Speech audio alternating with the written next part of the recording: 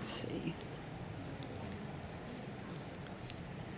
Good evening, everyone, and welcome to the Chiari and Syringomyelia Foundation's educational lecture this evening. I want to thank the Cleveland Clinic, and especially Dr. Mark Luciano, who has been fabulous in helping putting this all together. Marty from the Cleveland Clinic's been great. And Dr. Moran, who's our special guest this evening, thank you so much for being here. I have a lot of new faces in the audience, so I wanted to give you a little background about the Chiari and Syringomyelia Foundation. We're relatively a new organization in that we've only been around since 2007, the latter part of 2007, and yet we've made extremely huge strides in that time. And I attribute that to the fact that we have a wonderful board of directors who has vision, energy, and a commitment to push the organization forward in its goals because they have either a family member who's affected, they themselves are affected, and that gives everyone on the board the passion to find the answers for everyone. I commend the board also because when we started the organization, we were looking at simply Chiari and Syringomyelia, and we came to the realization that that affects estimated 350,000 Americans. When you talk about related disorders, which will solve some of the pieces for what we need, now you're talking about millions of people. So we look for Chiari, Syringomyelia, and related disorders as our mission. Core values that we were built upon are tough. We have to meet many standards in order to fulfill that. And the board has seen fit to go forward and not only within our internal structure make sure we adhere to these, but also through various rigorous organizations. So people will come in and say, how do you know it's a good charity? Is it legit? And there are ways to do this. You should look for any charity. Do they have the GuideStar seal of approval? In order to get the GuideStar seal of approval, you have to submit paperwork, you have to go through the IRS, you have to have your mission, you have to have a whole list of criteria in place before you'll get it. And they actually rate your charity and decide whether or not to give you a seal. The second thing I would tell you to look for is the Better Business Bureau. The Better Business Bureau, we're in the process. We're down to the final, we have 2 more steps. So I predict within, I'm going to say 2 weeks, we're going to have this, which is huge. There are 21 criteria that you must meet as an organization. If you meet those, that means you're transparent. That means you're fiscally responsible. That means you're sticking to your mission. And it requires a lot of time and effort on the charity's part to make sure we meet all of those standards, which we have. So that's important. And then the next thing I'll tell you about on the web is, how do you know the information that you're getting is good? We have a great board, which I'll tell you about in a little bit, a medical board that does all of our material. But there's a thing called Health on the Net. And Health on the Net means that you as an organization have to go back and you have to tell, where did you get that information from? Did you just make it up? What publication did it come from? When did you put it on your site? Who's reviewing your material? So you know when you go to the Chiari and Syringomyelia Foundation's website, it's good, it's accurate, it's current. And that's important when you're looking for a disorder information. Here's our board of directors. And this group of fine people, they range from attorneys to marketing specialists, business people. Their decisions directly impact where the foundation goes and what we do. And they're a really, really dedicated, hardworking group. This is the crown jewel of the organization. This board, called the Scientific Educational and Advisory Board, is truly, truly a world-class group of scientists, medical professionals from various disciplines. We have a veterinarian who works on animal models. We have engineers from Australia. We have neurosurgeons from across the United States. And they all come together and pool collaboratively their findings so that they can make more sense out of the puzzle. So this board, and it goes on, and we even have a senior advisory panel because we never get rid of anyone. You are just moved up and continue to add your expertise into the group. And if you look at those names, I mean, they're really, really world-class, recognized by their peers. So a fabulous group. Our fiscal responsibility is our Board of Trustees.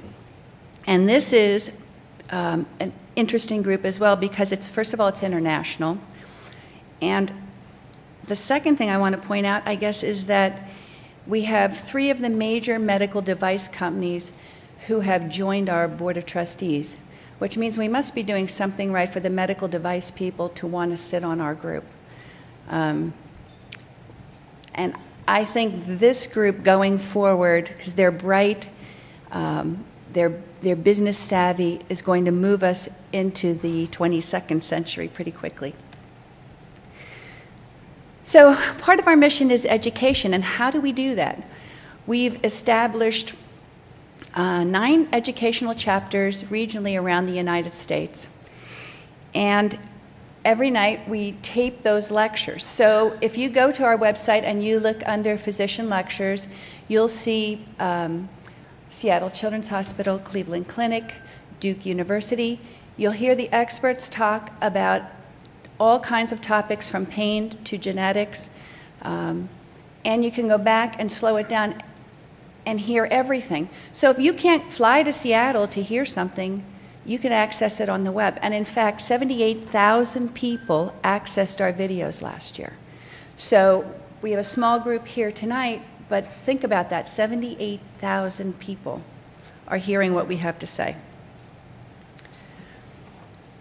Part of our campaign this year is the Consider Chiari campaign. And we're doing this in 2 ways. We have a layperson's poster, and we're taking this out to health fairs. We had our medical experts come together and decide what are the 7 most frequent symptoms, because there are a lot of different symptoms. But the medical people decided what those were, not the layperson, and reviewed all of this material before we put it out there. So this we're taking to health fairs. Then the other interesting thing is we're educating other physicians and health professionals through grand rounds. And we started this in Chicago at Lutheran General, where we had a group of 60 medical professionals come in for their CME credits. We did a grand rounds lecture, and we kicked off the Consider Chiari campaign, which went over extremely well. And that lecture is also on the web if you want to see that, what we're doing to educate medical professionals. To do all of this, we need to raise money, and I'm just going to really briefly go through this. We have a series of events. This is a really interesting one, the Bobby Jones Classic. We just started this last year, and the Jones family, who's been very, very private forever, has graciously licensed the Bobby Jones name to us, and we are now allowed to say that he had Syringomyelia. For the longest time, he wanted to be remembered for his golf, not for his disease. So to get the family, which it's 7 grandchildren left, to sign off and put them on board and then host this classic down in Atlanta is huge. And this year, it proves to be even bigger. Unite at Night, Kathy told you about. I hope you all get involved. Everybody walks. We do a charity ball in New York. Every year. I've been doing that for 13 years. That actually funded the very first genetic study that was done at Duke, my first charity ball, and it was now picked up by the NIH and moving forward. So that shows you your dollars, your little dollars turn into big dollars, and you can really get things done. Dinner Dance for a Cure. You're all here in Ohio. What are you doing Saturday night? Come on over. Dr. Luciana's going to be there. I think it'll be a great event. If you're not doing anything, it's Twinsburg. Taste for a Cure. We do this fabulous, like 24 high-end wines with great food, like a cool jazz band. A lot of fun. We do that in Chicago every year. And this is kind of our big, elegant event. It's a small dinner. It's 100 people. It's a classical opera, a very elegant night. We're just sending out the invitations for this, but just to give you an idea, we have already raised $250,000 for that dinner, and the invitations have not gone out yet. So, what do we do with the money? We spend it on research and education. If you look, these are the things that we funded, and if you think about, we've only been here since 2007. It's an interesting wide range of studies. It's not strictly Chiari, because there are subset populations and there are hydrodynamic issues. I think the thing that I find the most interesting, honestly, is we're doing this hydrodynamics symposium, which is coming up again. And the last one we had was held in Zurich, Switzerland. We had 30 engineers and physicians, and Dr. Luciana was there as well, with Halvard Kate as the main speakers. That was looking at the hydrodynamics problem that will help hydrocephalus, it will help Chiari, it will help Syringomyelia. And when you think about all of those tentacles reaching out, what a wonderful thing when we start finding the answers for not only Chiari and Syringomyelia, but hydrocephalus and other things as well. So I'm really proud of what we do and how we do it. And I really do hope that all of you will take a moment, sign up on the web if you haven't already. If you have any questions, you want to become more involved with the organization, please see Kathy, see me. We would love to have you, and we need more involvement on your part. And now I would like to introduce Kathy. You're going to introduce Dr. Luciano? I'm going to introduce Mark Luciano. All right, so Dr. Mark Luciano, I've been talking about him all night. He brings the kind of energy to a group that I can't even express. When he walks in the room, everybody sits up. He has done more work in hydrocephalus, CSF. He's a clinician. He's a researcher. He's a scientist. And he's a great human being, which means more to me than anything. So, Dr. Luciano, if you would please come up and take over. Thank you so much.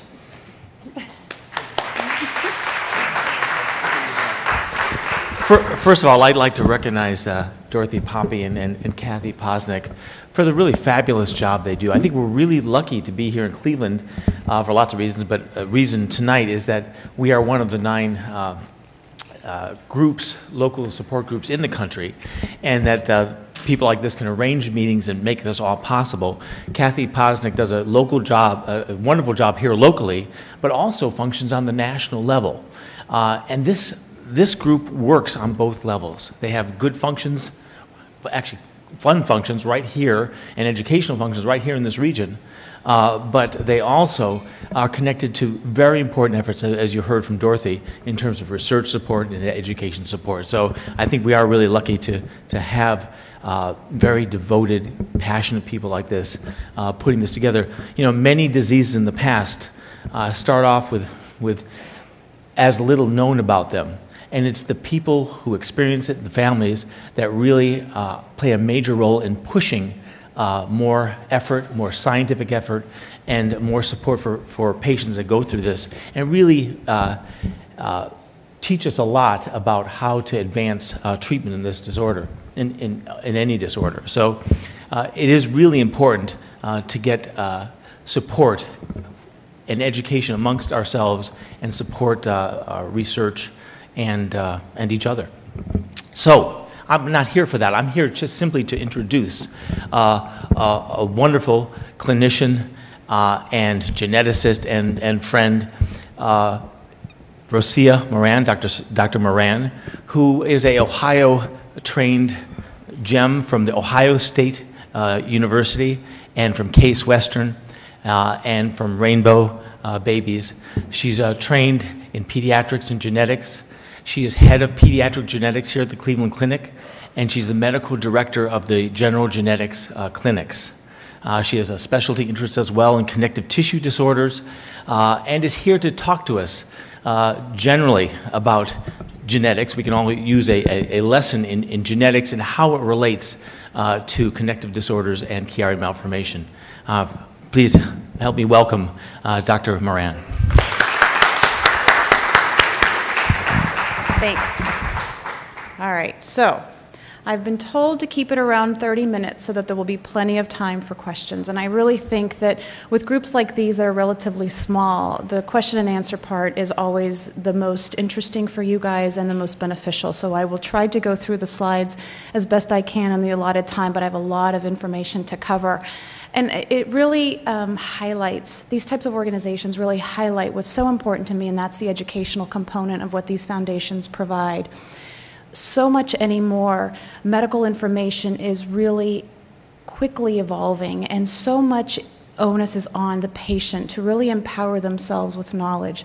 So any chance I get to speak to groups like this and educate them about what I do and what genetics means to their particular disorder, I really jump at that opportunity, because this is really a time to understand what's going in genetics. It's an extremely exciting time. It's an extremely complicated time.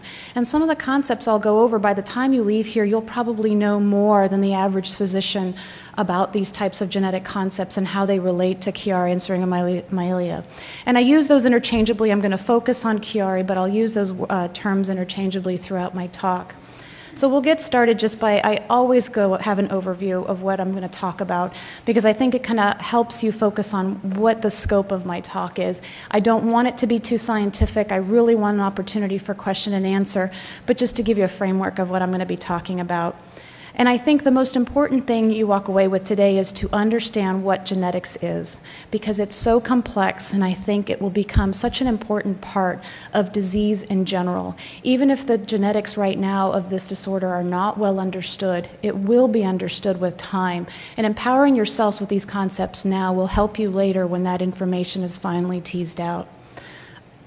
So to review our current understanding and to appreciate the complexities, I think a lot of press has been given to what we're doing in research, what we're doing in genetics, but the appreciation of the complexity I don't think has been accurately revealed. So I hope to provide you with some information about how complex it really is and the challenges that we're faced as clinicians and researchers when we're dealing with complex disorders like this. So I know Dr. Luciano gave you a little bit of background about myself, but I think whenever anyone's giving a talk to an audience, I always like to tell you where I am coming from. So if I stand here as a surgeon, I have a very different approach to a patient with this diagnosis. As a neurologist, I would have a different approach. So I want to give you what my approach is as a medical geneticist. Like Dr. Luciano said, I have my primary training in pediatrics, and I think that's important because a lot of these disorders are developmental, and I'll go into why I believe that's so. I did a fellowship in medical genetics at Rainbow Babies and Children's, and I have a special interest in connective tissue disorders. So disorders that affect kind of the matrix of what's holding us together. And that does overlap with patients with Chiari, as I'll get into in a little bit. And my research is how to apply new technology to identify new genes associated with these disorders in order to identify patients earlier and treat them better. So I am very lucky to practice at the Cleveland Clinic, and I have an amazing genetics team that I work with. I'm the medical director of the non-cancer genetics clinics, which is pretty much everything but cancer. And we have our home in the Lerner Research Institute, which is a fantastic opportunity to really take bench research to the bedside, and that's what we call translational research. So it really gives us the opportunity to work with primary scientists to work on these disorders and bring them to the patient bedside much quicker than in other settings. I work with a team of 12 genetic counselors who oftentimes see patients for genetic counseling to help educate them on these disorders, about heritability and about testing and their limitations. And I am fortunate enough to closely collaborate with pretty much any physician at the Cleveland Clinic throughout the health system in every subspecialty. It's really such an ingrained part of what we do in genetics to really work with the surgeons, to work with the neurologists, to work with everyone as part of a team to really provide the best comprehensive care for our patients. To give you a background, with the evolving knowledge of genetics and the technologies that are available to us, genetics used to be the study of rare disorders. And one of my favorite quotes is by really the founder of medical genetics, Dr. Victor McCusick, who said that genetics was once a branch of medicine and now medicine is a branch of genetics. And I think it's important, while there are some individuals who think that, Chiari may not be genetic, I think it's important to note that genetics really touches just about every state of human life, whether it's in health or disease. We haven't teased out how that interaction works and how that it plays out in a person's genetic home, in their environment. But it's really hard to argue that genetics doesn't touch every state of human health. And I think that's an important thing to remember. And so while we work through the genetics of these rare disorders or complex disorders, we will find a genetic component that somehow causes or affects the expression of that disease. So one thing that I like to do is to kind of reflect back on popular press. So whenever I give talks to lay audiences, first of all, I don't consider you guys in these types of foundations lay audiences because you often know a lot more than most providers do about a particular disorder, so you're a very educated audience. But to kind of see what the popular press has done with genetics over time. And I chose Time magazine as kind of one magazine to kind of focus on to see what's been out there and put out there about genetics. So this was a magazine cover that occurred, and I'll get into the dates later, but the New Genetics, Man into Superhuman. And I think it provides just an example of kind of the false expectations that the study of genetics kind of had even from an early time. That went into tinkering with life. We always get concerned about, human engineering, but tinkering with life was another one that came up. Solving the mysteries of heredity with, multiple cloned babies. Cloning humans, which came out around the time that Dolly was cloned, and the concerns and ethics regarding that. The future is now of genetics, and again, I'll get into the dates in a minute. Cracking the code. This is a picture of Dr. Ventnor and Francis Collins as they race to sequence the human genome. Going back again to the original Time magazine about solving the mysteries of DNA. And then finally with why your DNA now is not your destiny. So I found it interesting to go back and kind of look at what do these dates reflect. So the New Genetics, anybody want to guess what time? 1971, that was the New Genetics. I wasn't even born then. So you can guess how old I am. Tinkering with Life, anyone want to guess what time frame that was? 1977. We're not tinkering with life, I'll clue you in there. Solving the Mysteries of Heredity. We haven't solved them, and that was from 1989. Cloning humans. We're currently not doing that. That was 1993. I was in the first year of college at that time. Genetics, the future is now. 1994. I was in my second year as a molecular genetics student. Cracking the code.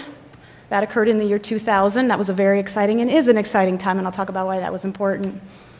Solving the mysteries of DNA. 3 years later, we haven't solved them. And then why DNA isn't the complete answer, and that's 2010. So we have a long way to go. So you have to be careful about what you read and what's put out there in the press. We are getting there. It's important that we get there, but we're not quite there yet.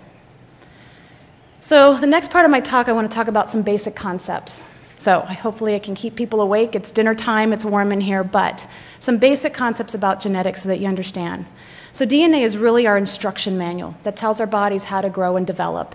It's like looking at your DNA as if it were an encyclopedia on the shelf, where the encyclopedia volumes are housed on chromosomes, and the individual genes are chapters in that particular volume. And we get 23 pairs of our chromosomes, one from our mom, one from our dad. And the sex-determining chromosomes are the X chromosomes, XX or XY. And this is kind of a pictorial representation of how the letters are together in the double helix. That gets wound up tightly and coiled into a chromosome so that the material can split. Genes are made up of letters, as you can see in that double helix at the bottom. I don't know if I have a pointer. I think it's down here. They're made up of specific letters that serve a specific function. There are 3 billion letters in our genetic code and billions of cells within our body.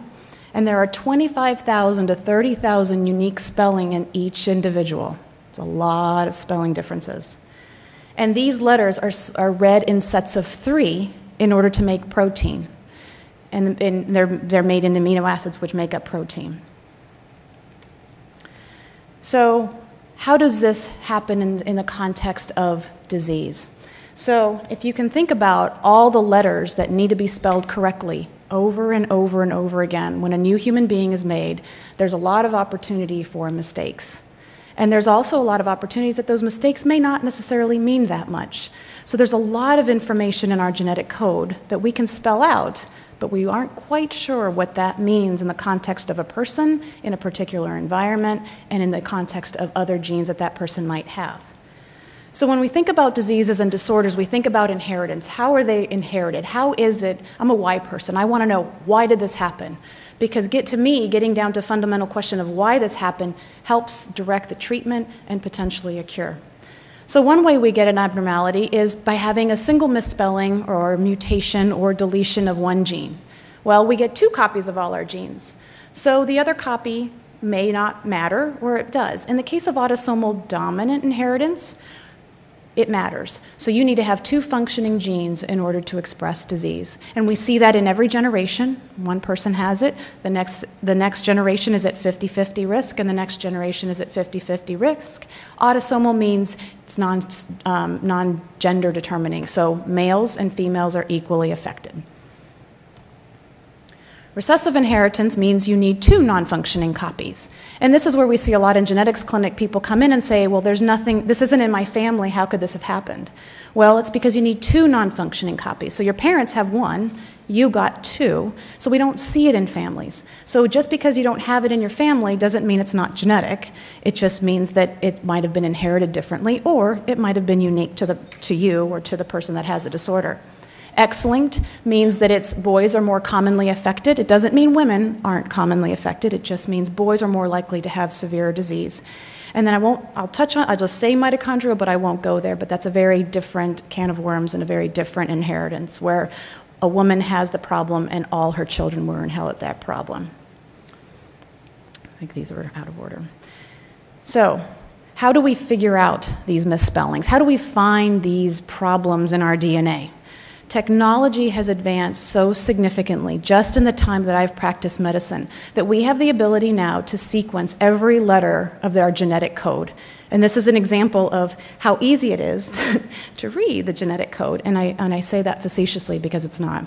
There are billions of letters that are generated from a sequence. That's a lot of letters to tease out. The problem is we don't know how to interpret it. So we can identify the spellings, we can identify the spelling errors, but we don't know what it means. And my analogy is, it's like taking a college course and buying your textbooks in Chinese. We don't really have that manual to help guide us through what these misspellings mean. So we have a long way to go. The additional challenge that we have in genetics is that you remember biology and learning about Mendel's P's and this autosomal dominant inheritance and recessive inheritance. The reality is it isn't always that simple. And there are disorders that are autosomal dominant, meaning that the gene gets passed on 50-50 with each generation, but it may not be expressed. It may be expressed differently in a particular individual. So it makes it extremely hard to understand what a specific misspelling in a person is when we can't even find it. So that has led us down trying to emphasize the study of the human genome. So not just studying individual genes, but studying people, multiple genes, and their families. And it's kind of like looking for a needle in a haystack, because you're not really sure where you're looking. You know there's a lot of haystack and a lot of straw, but you're not sure if you're going to find the needle. So I'll touch quickly on genetics and genomics because just for the sake of time, because you'll hear that interchangeably, particularly with complex disorders like Chiari. So the genetics is traditionally the study of single genes and that gene behavior in the context of a cell or an organism. So again, rare disorders that are pretty straightforward, most people don't have, most people won't have. Genomics is the study of all the genes and the environment and how that relates to disease. So my analogy for that is that genomics is like a garden. Genetics is a single plant within that garden, and genomics is the study of soil, it's the study of temperature, water, it's the study of the environment around that single plant. So how does that apply to Chiari malformations and Syringomyelia?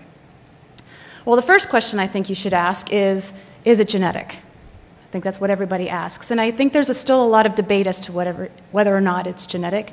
And I think, again, going back to my original statement, is everything is genetic. So Chiari malformations used to be considered a sporadic condition, meaning that it was not inherited without a genome cause. It's important to note that sporadic doesn't mean it's not genetic. Sporadic just means it wasn't an inherited thing from a particular parent. But there is emerging evidence as we're studying the genomes of individuals with Chiaris and family history that there is indeed a genetic component.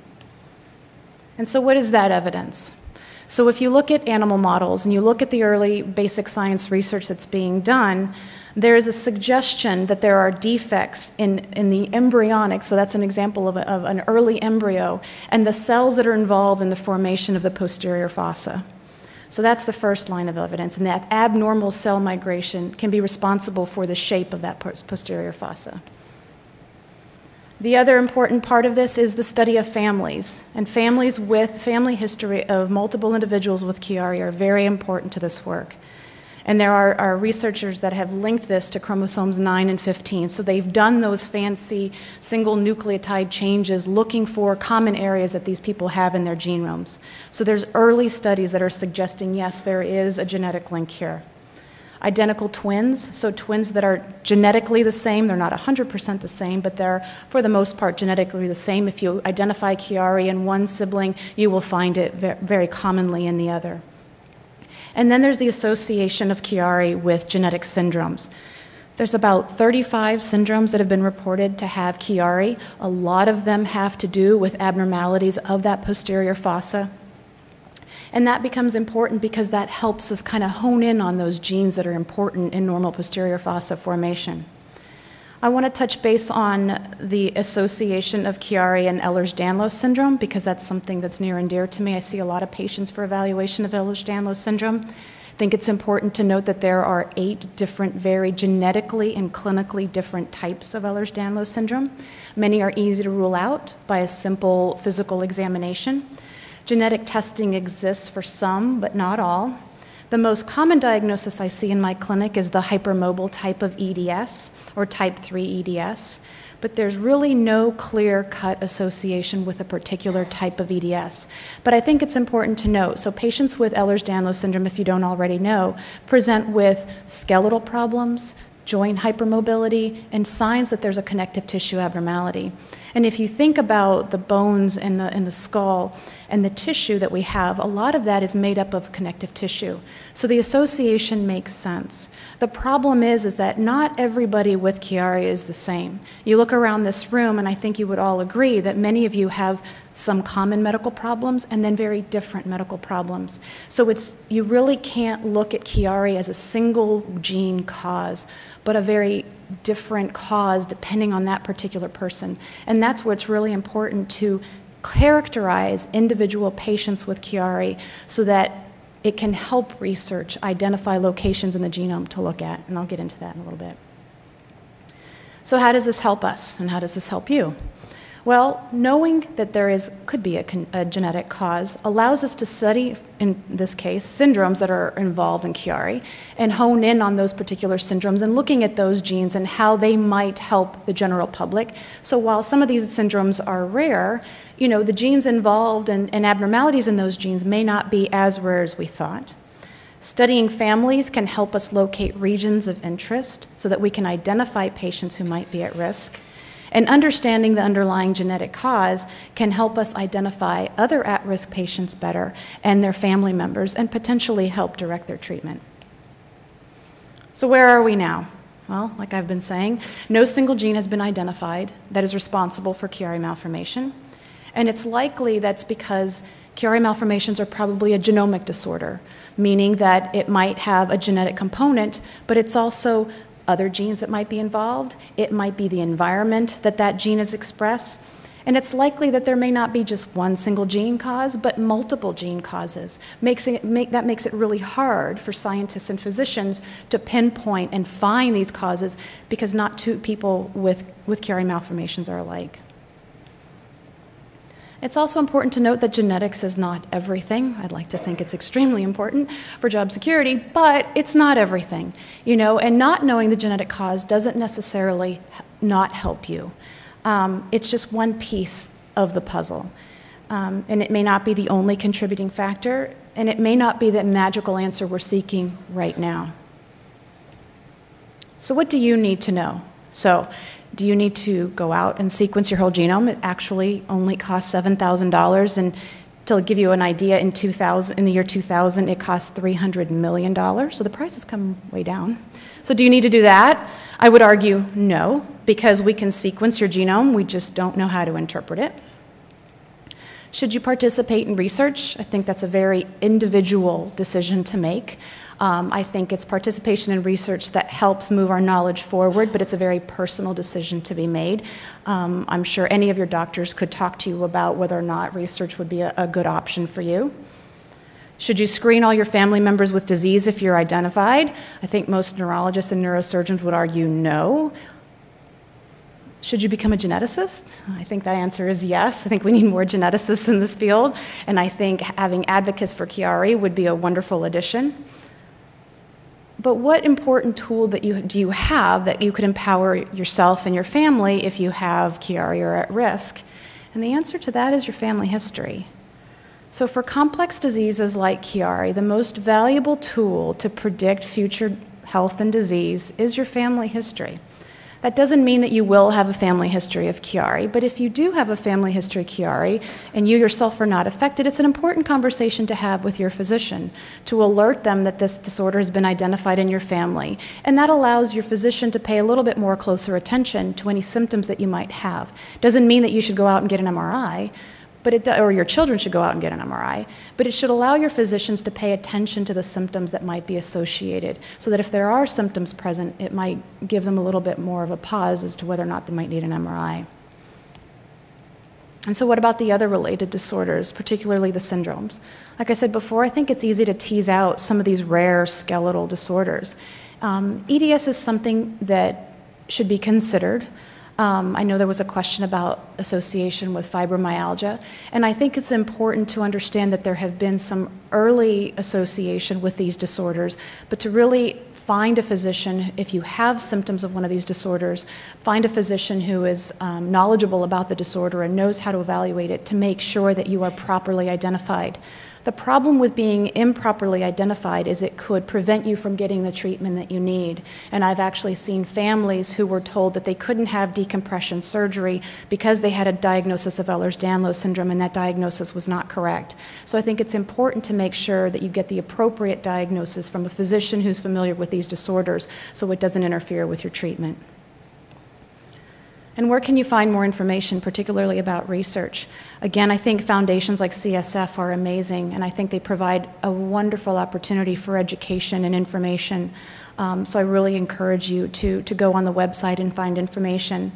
The other piece that I always provide families that have rare disorders are organizations like clinicaltrials.gov, which is an NIH-sponsored website that actually lists based on whatever query you make. So in this case, if you query Chiari malformations, I believe there's at least 5 studies that are ongoing that are actively recruiting participants, whether they're looking at differences in intervention, whether they're looking at the genetics of Chiari, and it gives you a contact as to who you could contact to see if you would qualify for participation in their studies. And this gets updated regularly, so as researchers get funded, this is an ongoing thing. So I usually tell families to check at least once a year to see if there are any new updates if you're interested in pursuing a research route. So what I hope you take away with, and what I hope I haven't confused you with, is that the genetics of Chiari is complex. It's a complex disorder, which means the genetics is going to be complex. But knowledge of the genetic causes is only one piece of the puzzle. And I think that's the hope and promise of personalized medicine, is that genetics can be put into your care as a component of your care, so that family history and the genetics is one piece of it, but it's not everything. But it is an important piece, and really what underlying the promise of personalized health care. So you're not treated as a number, but you're treated as an individual. Studies are still ongoing to solve the mystery of why Chiari occurs and why it occurs within families, why it doesn't occur within families, and why it's so variable even among individuals. Again, no 2 Chiari patients are alike. I've never met a patient who was the same. Family history plays an important role in disease risk, so just alerting your physicians if there's a diagnosis in the family, particularly if you have children that you're worried about. And I think just understanding that the advances in technology and research are moving forward.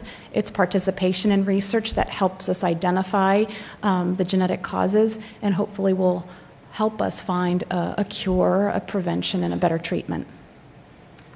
And I can take any questions.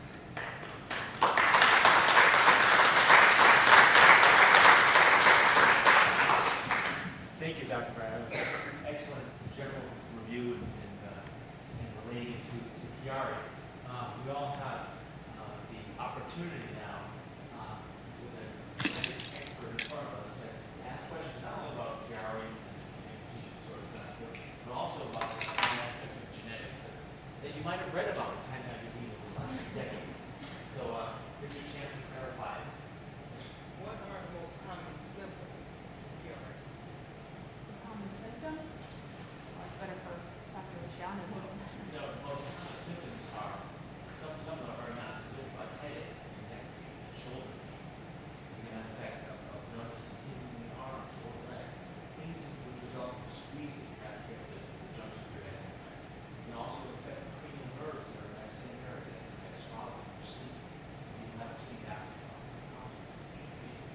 So things that affect the spinal cord in this region and the nerves that come off. So it's actually, those are most common perhaps, but there are also, because there's such complex anatomy back here, there's quite a variety of disorder of symptoms, and it makes it confusing. There's an internet site that lists 140 symptoms that are possible for Chiari, and I think perhaps that might be a bit, but it gives you an idea of how complicated it can be. But headache, neck pain, numbness, tingling, these are depression and various symptoms. Now that I have a question, does it affect the hearing as well? It can. That's much more rare, but it can affect cranial nerve thyroid. Yes?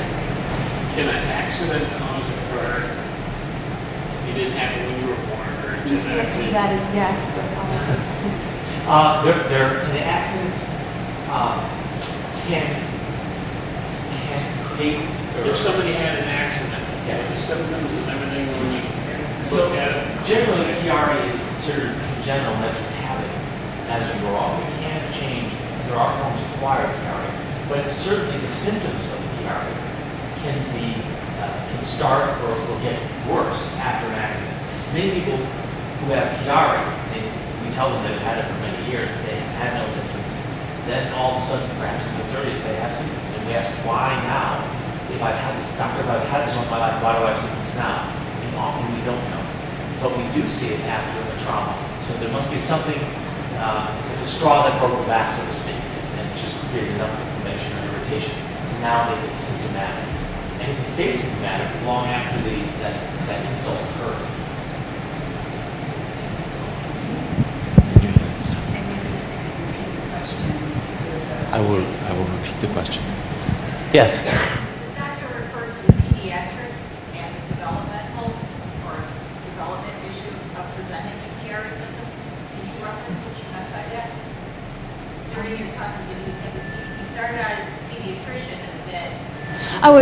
I was just saying that that's my background, is I have training in pediatrics, which the training in pediatrics focuses a lot on basically embryologic development, which I think is an important piece of understanding the underlying problem in these disorders, because as Dr. Luciano said, they're congenital, so you're born with it. So for me, it was an added benefit to have that training, because as a pediatrician, we're trained in embryology. What would flag you as a pediatrician if you were treating a child? What symptoms would flag you to make the request for the MRI? Well, I think that's the challenge, and certainly, you know, having a family history is an important piece of it. A good neurologic assessment is also very important. A good neurologist can localize findings to a particular part of the brain that would then prompt an MRI. So I think all of those are important pieces. So a good physical exam and a good neurologic exam is what I would base the recommendation on. I think most neurologists would not MRI an asymptomatic or a child that does not have symptoms of a Chiari. It's not recommended because the chances of finding it are very small, but a good neurologic exam is very important if there's a concern for a Chiari. We talked about PDS a little bit. My daughter's about to have PDS also. In your clinical practice here at the clinic, do you see a lot of pediatrics with both Chiari and ADS? So I see about 500 EDS patients a year. Of those, the minority have a Chiari. I would say less than 1%. So it's a population that I see more from a aortic disease standpoint. So my experience has not supported that there's a direct link. But again, these are rare disorders, so I may not have seen enough to really make that link, or I'm just not seeing the right patients. So it's really hard to say right now. I think EDS, particularly the hypermobile type, is a huge challenge. So assessing hypermobility, particularly in children, because children are more flexible than adults and girls are more flexible than boys, and there's really no good objective measure of hypermobility outside of the Baton scale, which in my experience is frequently done wrong. So you really have to pay attention to the physical exam findings if you really want to diagnose someone with EDS. There's no test. There's one gene that's been associated with it, but it really hasn't proven out to be a reliable test to use to predict disease. So it's really a clinical assessment. And the diagnosis, particularly of hypermobile EDS, is a clinical one, and it doesn't help. It means you're flexible. It's a descriptor. So I'm really careful about handing out that diagnosis as either associated with Chiari or independent of a Chiari. Has cataplexy been associated with the Chiaris?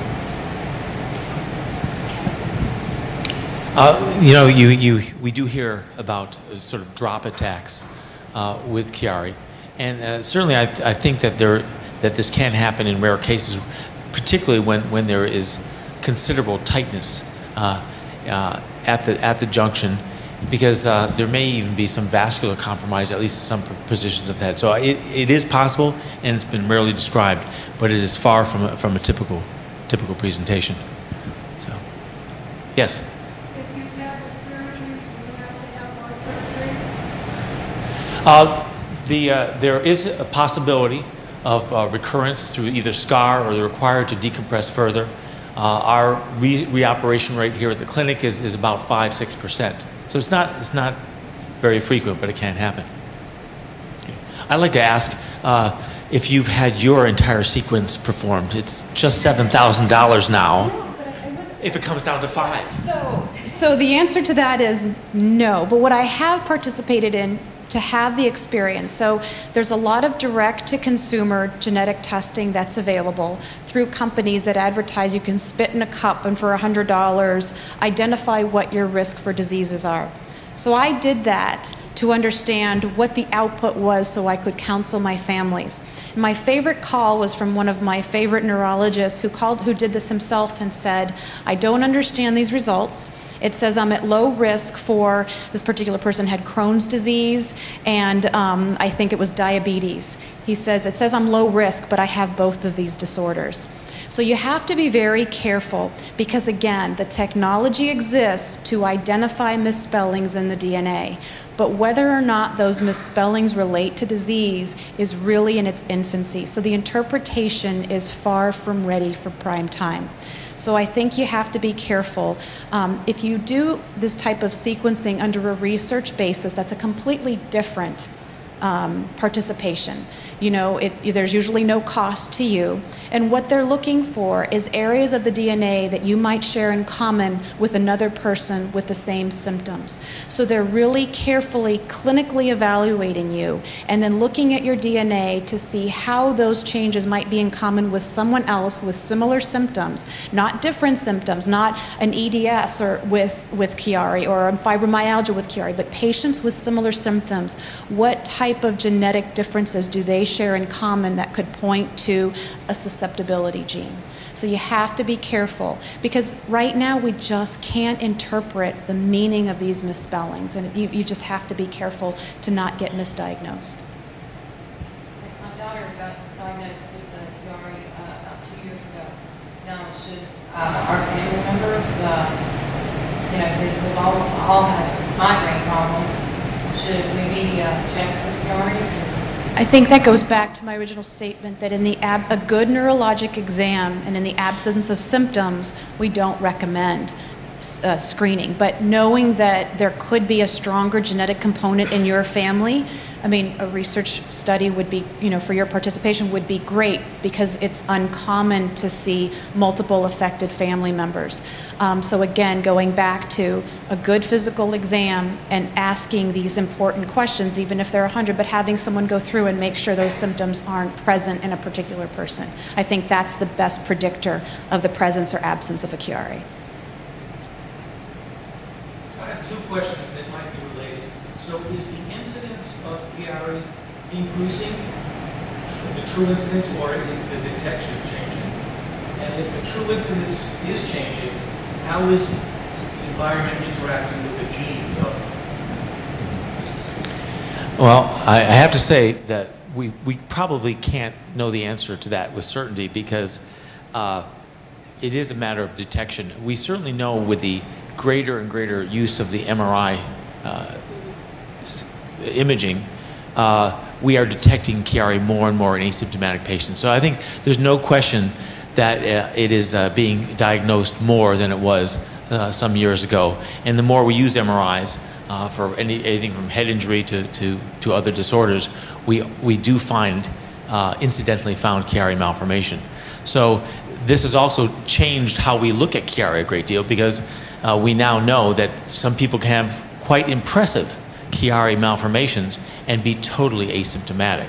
So that's changed how we look and our criteria for surgery. So I don't think that, I don't know if you have any comments about changing genetic background. And I think that all goes back to you can make comparisons with other complex disorders where the genetic cause isn't known, like autism. So our awareness is increasing, our identification is better. I don't know that there is an environmental component. I think it's too soon to tell. And again, it's just so hard to tease out what's environment, what's genetic, because it's so complex. Certainly once we start to look at genes that might confer a susceptibility, it might make it easier, but right now it's looking for that needle in the haystack and then trying to understand how that needle functions within the context of that haystack.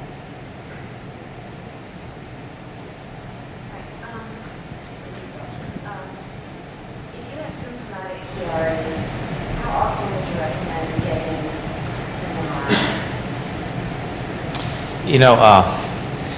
Chiari generally, we believe, does not change very much, but we often do get MRIs at different time points because there can be small changes over time, and different studies with slightly different techniques and angles of the head sometimes reveal things differently.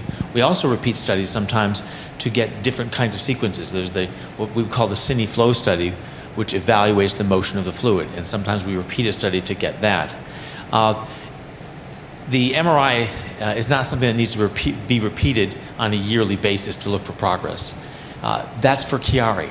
The answer for syrinx is slightly different, because if you have a Chiari which is causing a syrinx, and syrinx, I'm sure you all know, is the accumulation of fluid in the spinal cord, that we do watch on a regular basis, sometimes as frequently as every 6 months or every year, because there can be growth of a syrinx and change in the syrinx. On occasion, I've seen a decrease in the size of a syrinx, but generally it's stable, and we're, of course, concerned and watching for an increase in the size of the syrinx. So regularly when there's a syrinx, and probably just 1 or 2 studies, and then follow the patient clinically for the duration of the time. So if someone has symptomatic Chiari in their 30s, and they find out through an MRI, and they do not have a syrinx, can they just start to develop one? A syrinx? Yes, that's possible.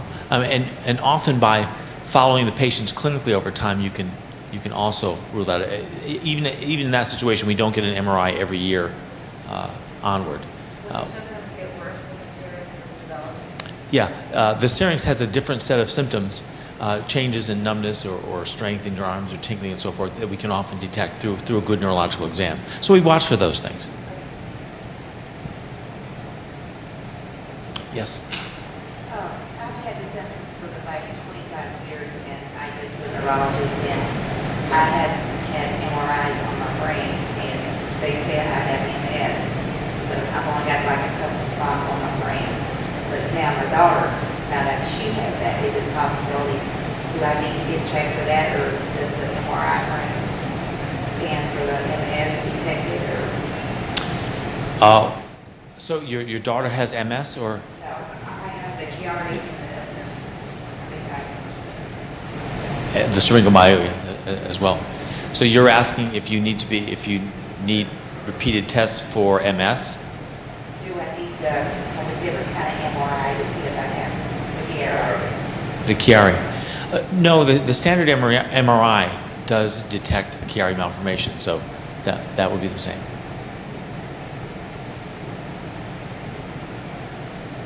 Yes? Now, if they withdraw the fluid, would it make it any better? They drain some of the fluid? From the syrinx in the spinal cord? Well, actually historically, and I always hear the story from one of the neurologists, the pediatric neurologist that works here at the clinic, that they did participate in many years ago in X-ray guided needle aspiration. They would take the fluid out acutely. It's very dangerous to do it, especially in a closed procedure that way, with that kind of guidance to take out that fluid. The spinal cord is extremely delicate, and you can injure the spinal cord or a blood vessel that's going to the spinal cord. But the quicker answer to that is it's not very useful anyway, because the fluid would just reaccumulate. The only way to treat a syrinx is by getting at the cause, or by draining it in an open fashion and with a stent that will keep it open. We try and get at the cause because, although it's not completely understood, it's generally believed that the cause of the accumulation of fluid inside the spinal cord is a blockage of fluid flow on the outside of the spinal cord. Chiari is one of those blockages. So if we open up the Chiari and allow good fluid flow between the head and the neck, then most of the time, roughly 80% of the time, we are treating the syrinx. And the syrinx, if it doesn't disappear, it at least relaxes. So that's the way we can treat it, by treating what we believe is the cause of the syrinx, the blockage of fluid flowing outside the spinal cord. Yes? I simply want to say thank you for doing this program tonight. And it's definitely true, the genetic factor and the heredity, you have to know your family history. It turns out for me, my grandmother, who is now 94, actually had knee compression surgery over 60 years ago because she too had a Chiari malformation. I had one. I had the surgery March 27th. And doing so much better. It's like night and day for me. But my question would be, is there an association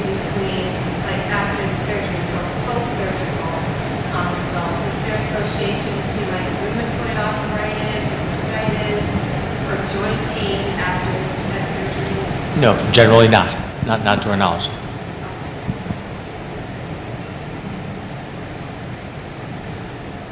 Yes. Did I notice in one of your slides, did you have mention of the autism in one of your slides? In autism? No, I use that as an example. I know that there are some studies going on that are connecting Chiari and autism, but I use it as an example. I think it was in the beginning slides, Dorothy's slides, that just indicated that that's one of the research interests to see if there's an association between the two. Again, autism is a very complex disorder, just like Chiari, that's going to likely have multiple causes and not just one single cause. I believe, Dorothy, that was on one of your slides. There has been a hypothesis, which really remains just a hypothesis, that perhaps some small percentage of children with autism might have some sensory motor problems. And people who study autism, which is extremely complex, one of the findings is that some children have sensory motor processing issues and difficulties. And the question is, could a tightness here at the top of the spinal cord cause that sort of processing problem?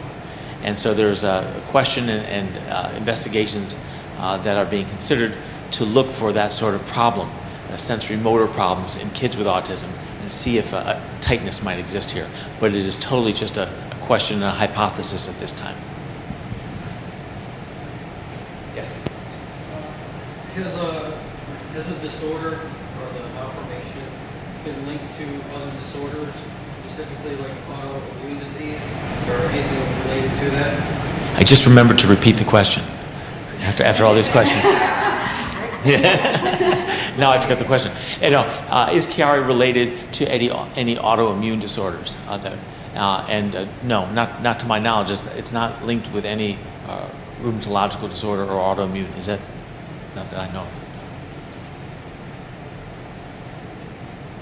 So what other related illnesses are you talking about? Such as? I'm just been really recently diagnosed. Sure. So the question is, what other related disorders are involved? Often these are disorders, many of them congenital, which involve abnormalities of the spine and the cranium. There's disorders of the skull shape and syndromes with misshapen heads, essentially, in which you can have tight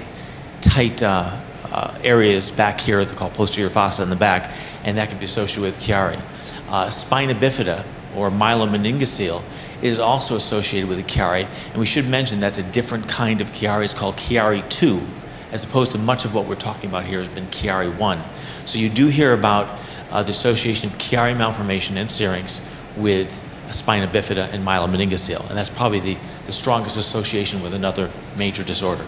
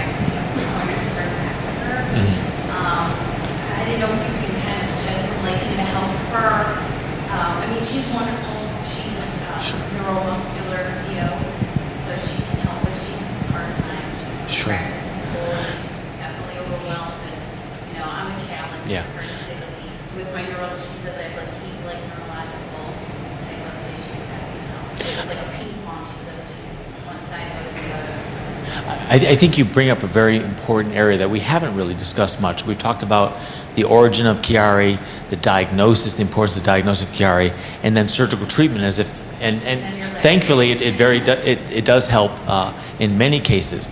However, we also know that in Chiari malformation there are patients that we have to do again. There's many patients that have residual symptoms, and the concern, of course, is once some injury is once an injury occurs, either the spinal cord or the brain, it doesn't always repair itself, and the brain is not always so forgiving. A syrinx is something that concerns us a great deal because, as I mentioned, the spinal cord is very sensitive, and if you expand fluid inside the spinal cord, it stretches a lot of vital fibers. Even if the syrinx does come down, those fibers may not work normally. And so this becomes a chronic neurological problem. And quite honestly, there's a whole field of neurological rehab medicine which tries to deal with weaknesses, numbnesses, what we call rigidity or spasticity, which can occur after a spinal cord injury or brain injury. And it can be very different, have different patterns in patients with Syringomyelia or Chiari, so it's a very individual challenge. But it reflects just the general challenge of neurological rehabilitation chronically. It's kind of it's a very important topic, and I think it's something that the Chiari Foundation can also address. This is a chronic problem and a chronic disease, even after what we would consider successful surgery. Yes?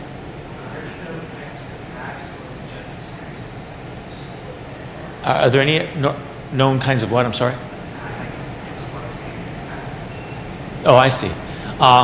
Well, we had mentioned the rare instance of a sort of a drop attack and passing out.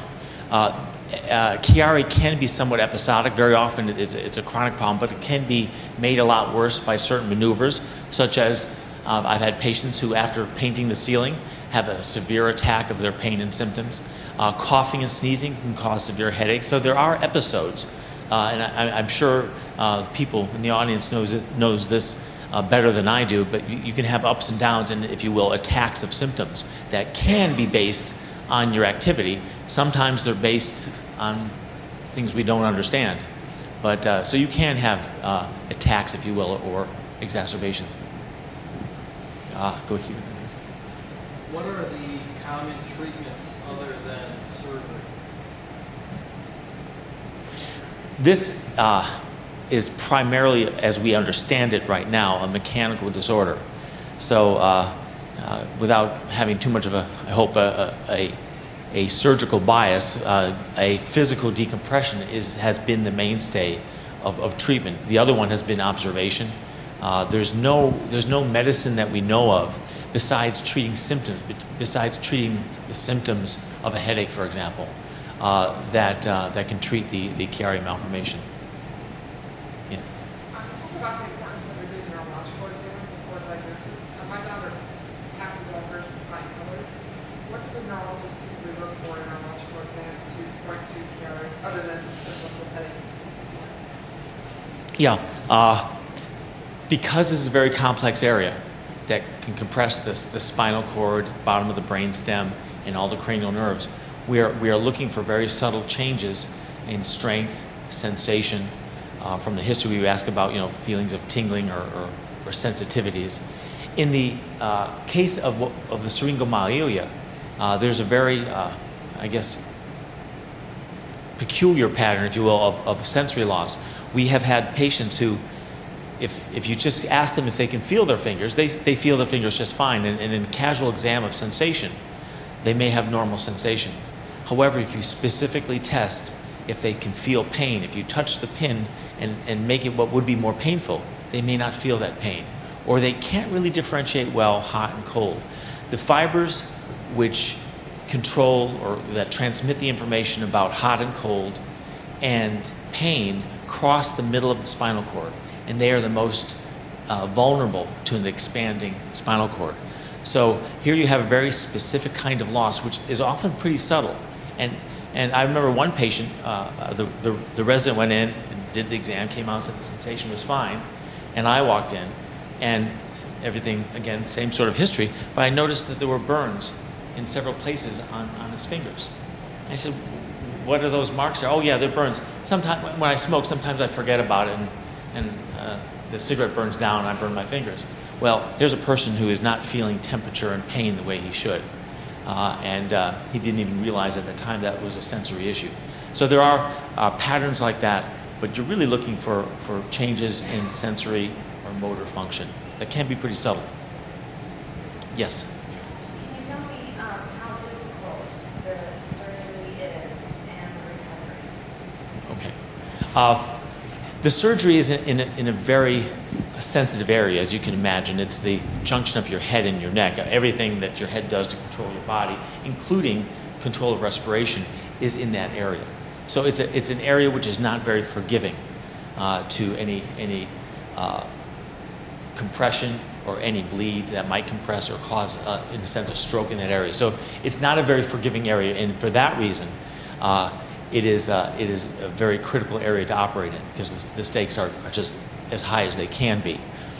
Given that, I will say that the opening of this area is something that is very familiar to especially pediatric neurosurgeons, but to most all surgeons who work on the head itself, because it is the approach to other neurosurgical procedures to get into that area of the brain. Luckily, in the case of Chiari, we often aren't going into the brain. We're just opening up and exposing and decompressing, but we're not really going inside. And so in that sense, it is not as invasive an operation as, for example, a brain tumor, thankfully. But still, it's in a very critical area where anything like a bleed or a compression could cause a deficit. My daughter was diagnosed with the Chiari malformation, and then we told a doctor, and then he goes, "Oh, you mean an Arnold Chiari? Is that the same thing?" Yes. This, I think, is an example of why we should be good to our students, I think, because it was actually, Chiari first described the different types of malformation, and Arnold then described a couple of cases of Chiari. I think it was associated with a Chiari 2 malformation, and it was his students in writing the paper that put the term in for Arnold Chiari. They put his name in front of Chiari. And historically, the name has stuck to some extent, but many people recognize that it was really Chiari more than Arnold that was involved with the discovery. So you're permitted to use either term, but So it's still the same thing? yeah, same thing. Yeah. Yes. You spoke about Chiari being associated with connective tissue. Could you expand on that a little bit? That's that general umbrella of like Ehlers-Danlos syndrome, for example, or like Dr. Luciano alluded to earlier, certain rare connective tissue disorders that involve malformations of the skull. They're extremely rare. They're easy to diagnose. This would not be someone, at least that I can tell in this audience, would have. So again, disorders in the matrix that makes up our bones, our skin, there could be something there genetically determined that causes that. For the known syndromes, that's rare, and you would know that. But the big one is Ehlers-Danlos syndrome, specifically the hypermobile type.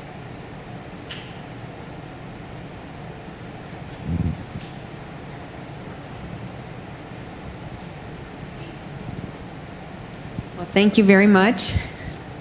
We really appreciate it.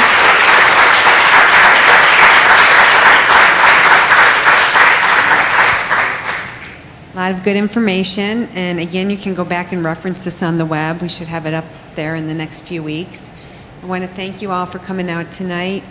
Again, please contact Dorothy or I. We want to know how we as a national organization can help you, and we'd love for you to join us at our events and functions to help us continue to raise awareness and much needed funds for research.